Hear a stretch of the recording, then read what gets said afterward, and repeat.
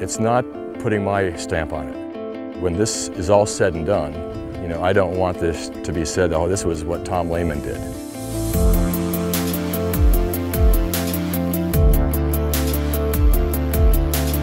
The restorer doesn't have his name on it. It's Picasso or someone like that. So you don't want your touch to be seen. You want Robert Trent Jones's intent to be seen. It is a passion, and I've been doing design since the mid-90s. So it's been 20 years, and I really enjoy it. The Gold Course at one time was known as one of the best courses in the country.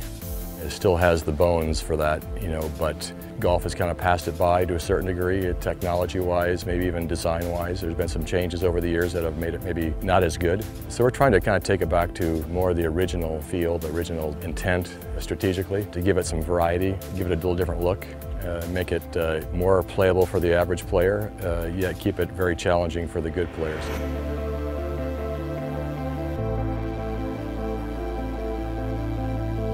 You know, sometimes bunkers get put in just simply because they look good in that position, or anything but the fact that it could be a strategically good place for a bunker. So we're trying to eliminate all the unnecessary stuff and use bunkers very strategically in ways that really are significant. They really mean something. So we've eliminated about 30 bunkers.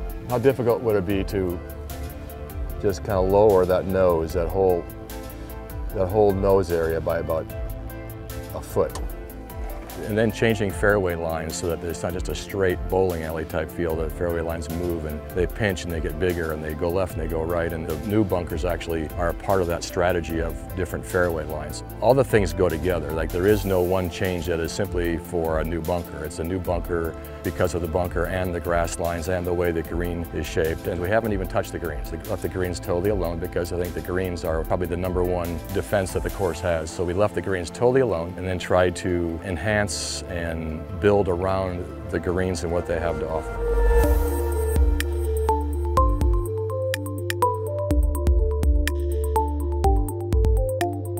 You know, I've lived in the Valley for almost 26 years, and some of the first people I met were David Eaton, Mel Schultz, Jerry Colangelo. You want to get involved with good people. You want to do fun things with good people, and so that's what we're doing.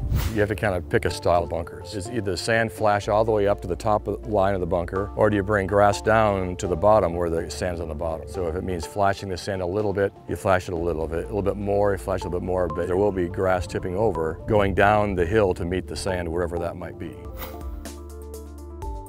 I don't want the good players to say, oh, this is a piece of cake now, it's way too easy. That would be a mistake. I don't want the average player to say, oh, it's way too tough, I don't want to play it anymore.